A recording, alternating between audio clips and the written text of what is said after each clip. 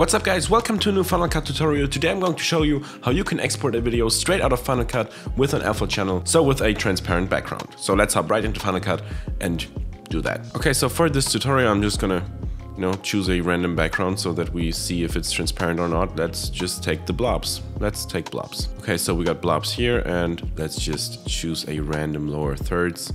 Like for example, yeah, this basic one is pretty good because it's half transparent. I'm gonna just type in my name and my profession, which is, I guess I'm a filmmaker. I am. I really am. I'm a filmmaker. That's what pays my bills.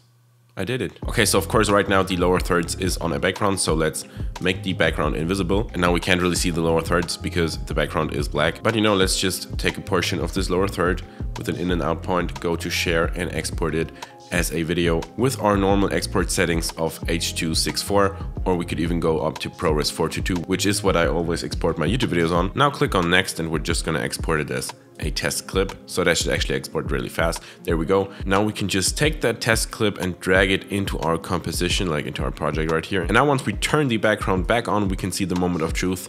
It's not transparent. We can't see the background because it exported a black background. So let's go back to our original title again, make the background transparent, set our in and out point, go to share, and then we click on export video and go to ProRes 4444, which is what we need to export it on. 4 is just a good number. That's why I have it tatted right here, just to remind myself how I can export transparent videos. That was a joke. As you can see, I'm not only a filmmaker, I'm also a comedian. So let's click on ProRes 4444, click on next, and then replace our test export. And now once it's rendered, delete the old one, we can drag this one into our composition. And when we now turn the background back on, we can see it is transparent and we can see through the lower third, which now is on our background just like the original title in the project. And that's how you export a transparent background with an alpha channel inside of Final Cut Pro. You just have to choose ProRes 4444. And that's already it from this video. I already hope you enjoyed it. If you did, please be sure to hit that like button and also consider subscribing right here for more Final Cut Pro videos on this channel. I've actually been putting out just Final Cut Pro tutorials in the last couple of weeks.